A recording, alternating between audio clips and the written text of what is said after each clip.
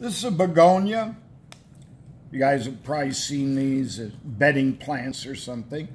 I'm not going to really go into the flower structure much, but what I want to point out is the begonia has both male and female flowers separate. This one has male flowers, and these are all the andrecium. These are the stamens, anther and filament. And if I look underneath the male flower, I don't see any swelling. This flower is a female flower, and I think you can see. So these are the stigma lobes, and they're quite distinct from the male. Do I have another male? Oh, that's another female. That's another female.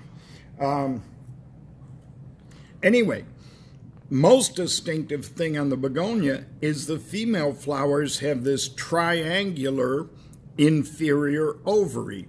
So even if this flower wasn't open, I can tell it's a female.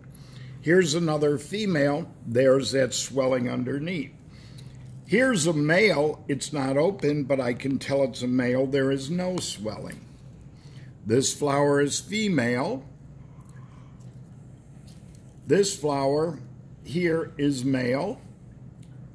And those look like they're going to be male as well. When you have separate male and female flowers on the same plant, the plant sex is monoecious. One house, both male and female on the same plant. The